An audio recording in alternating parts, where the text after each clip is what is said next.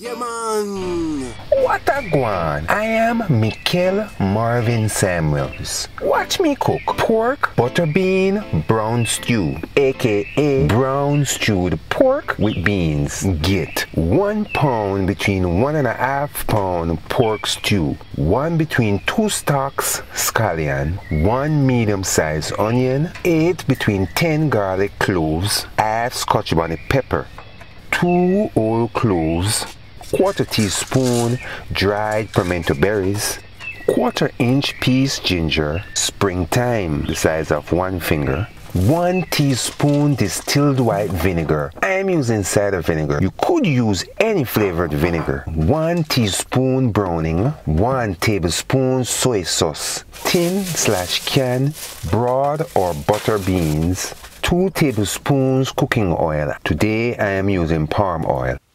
Half tablespoon parsley flakes, half tablespoon basil flakes, half teaspoon marjoram flakes, 1/4 teaspoon oregano flakes, 1/4 teaspoon sage powder, 1/4 teaspoon tarragon leaves. You could use any of these herbs, dried or fresh. 1 tablespoon rosemary leaves, 1/4 teaspoon grounded nutmeg, 1/4 teaspoon jerk seasoning or A1 sauce, 2.5 cup water, tablespoon, maybe 1/4 teaspoon more salt. I am using sea salt. 2 tablespoons ketchup, 1 small tomato. Visit JamaicanDinners.com, JamaicanCookings.com for the recipe. Gather herbal 1 place. I am using this plate. Grind 1/4 teaspoon nutmeg and then put it on the plate. Get a coffee grinder. Put 2 dried whole cloves on the plate. Put the whole cloves into the coffee grinder and then put herbal flakes in the coffee grinder. Grind herbal flakes to herbal powder 40 seconds. If using dried and fresh herbs, grind the dried herbs first and then you could put the fresh herbs on the grinded dried herbs and then grind it again. Put the herbal powder on the plate to the side. Measure 1 tablespoon. You could use 1/4 teaspoon more salt. Put salt on the plate. I am using sea salt. The seasonings on the plate, keep them separate. Put half Scotch bonnet pepper on the plate. Measure 1/4 teaspoon dried pimento berries and then put it on the plate. Get a bowl. Pour enough water into the bowl. Sprinkle several drops of distilled white vinegar in the water. You could use a couple pinches of salt instead. Wash the vegetable seasonings clean.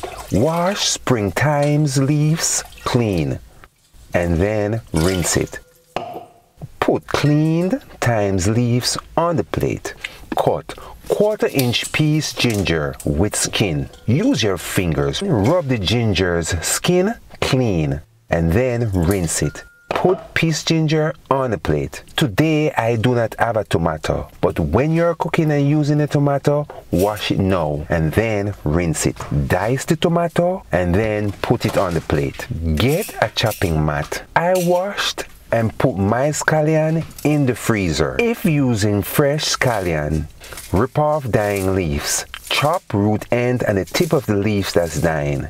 Wash scallion now, rinse it. Use a sharp knife or cooking scissors. Dice scallion and then put diced scallion on the plate. Peel garlic cloves. Trim spoilage. Grind the garlic to puree or use the same knife and mash it to pulp. Put the mashed garlic on the plate. Peel the onion. I like to cut the onion in half. It's easier to handle. Remove the browned leaf only. The first layer of the onion is the strongest. Dice onion fine. I like to slice the onion fine. Put diced or sliced onions on the plate. Keep the vegetable seasonings separate. This is container number 1 and this is container number 2. In natural cooking, I like to add the vegetable seasonings twice. Therefore, put half Scotch bonnet pepper into container number 2. Put half of the seasonings in each container. Put dried pimento berries into container number 1. Put half diced scallion in each container. Put half diced onions in each container.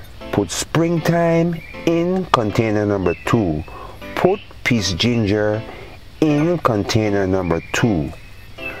Put half mashed garlic in each container. Put half herbal powder in each container. Put half salt in each container. Measure 1 teaspoon distilled white vinegar. Put diced tomato jerk seasonings or A1 sauce in container number 2. This is container seasonings number 2 and this is container seasonings number 1. Put seasonings aside, go to the next step. If using dried broad beans, wash it properly and then rinse it. Pressure cook it in enough water for 12 between 15 minutes and then drain the water. If using canned/tinned broad or butter beans, wash the surface of the can clean. Open can, drain the syrup/water. I like to sprinkle several drops of distilled white vinegar on the beans and then pour some water in it. Rinse it. Butter beans. Go to the next step. Next, wash the meat for cooking. Get a big enough bowl that you use to season meat only. Remove pork stew from the container and then put it into the bowl. This is pork stew. It's already chopped 2 inches pork chunks. This is chopped pork stew chunks. Look on it. If you see pork's hair on it, remove it. If you see anything that is not pork, remove it. Put 2 limes or 2 tablespoons lime juice near. Cut 1 or 2 ripening or green lime and then squeeze the juice on the pork stew. You could use 2 tablespoons of lime or lemon juice instead. Now use your fingers. Rub the lime juice on the pork thoroughly. The acid in the lime juice will clean the pork stew clean. Use your fingers. Rub the pork stew clean. Pour some water on it. Use your fingers. Rinse it clean. Drain water and then pour some more water on it.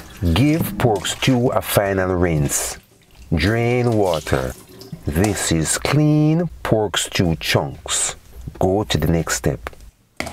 Like I said, this is prepped pork stew chunks. It's already cut, it's already chopped 2 inches. However, if the pork stew chunk is too big, chop 2 inches pork chunks.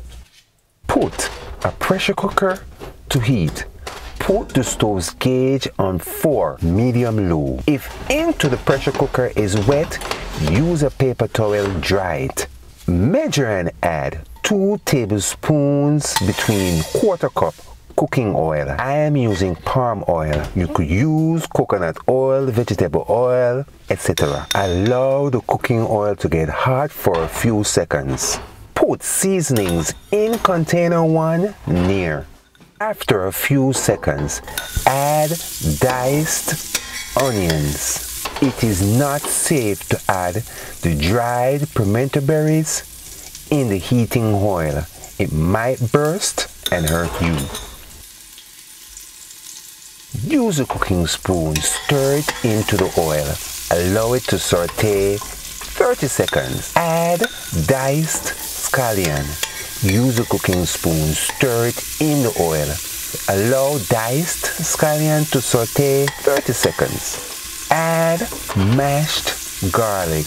Use a cooking spoon, stir it in the cooking oil. Allow it to saute 20 seconds. Measure 2.5 cup water and have it near. Add pieced ginger in the heating oil. Add pork stew chunks in the pressure cooker. Now is a better time to add the dried pimento berries. Add dried pimento berries. And then add remaining seasonings from container 1, the herbs, salt, etc. Use a cooking spoon, stir it. Stir it a few times. Pour the water in the pressure cooker. If cooking more than 1 pound of pork stew, just double the ingredients. Measure 1 teaspoon browning, add it in the pressure cooker. Measure 1 tablespoon soy sauce and then add it in the pressure cooker. Use the cooking spoon, stir it. Look at the water if it's the right brown color. You don't want the water to be too dark, you want the water to have just the right brown color. This color is great. Use the pressure cooker's lid. Lock pressure cooker tight. Lock it properly. Put the gauge on cooked food, not pressure release. The stove's gauge is on 4, medium-low, allow. After time, turn off the stove's flame. Allow it to cool on its own. Don't ever put the gauge on pressure release. In my opinion, the flavor escapes with it. You always hear some people say, I don't like using pressure cooker because it always makes the food taste fresh. This is the reason why, in my opinion. If you are in a hurry, you could dip the pressure cooker in water and let it release steam naturally. See, once this nozzle goes down, this is a signal to say it is safe to open. Don't ever pour water over the pressure cooker or on the top. You might pour water in it and you don't want that.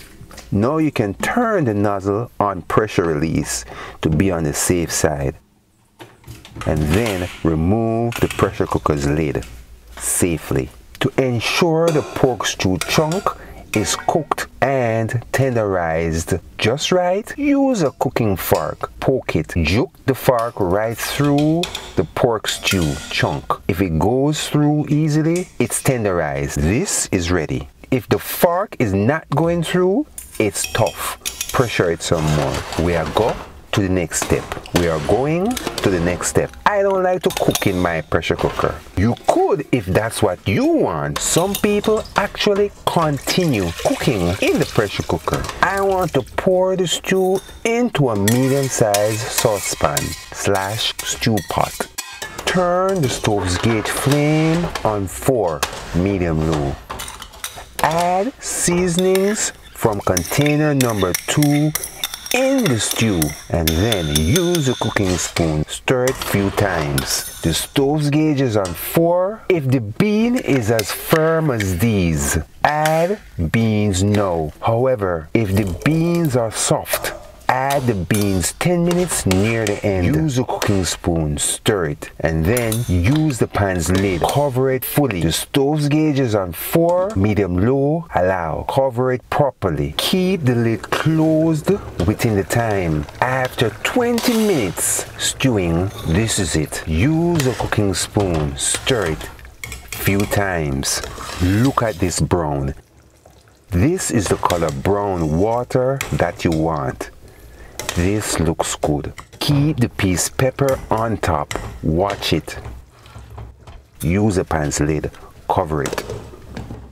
The stove's gauge is on 4, medium-low, allow. After 10 minutes more, totaling 30 minutes stewing, this is it. Look at this brown. You see how the color changed a little bit? Use a cooking spoon. Stir it few times. Look how firm this bean is still. If you add the beans early, this will make the beans juicy in the end. Now is the best time to remove peas pepper. You don't want the pepper to soften and mash out in the stew. This might make it spicy. Some people might not like it spicy. Measure 2 tablespoons ketchup and then add it in the stew.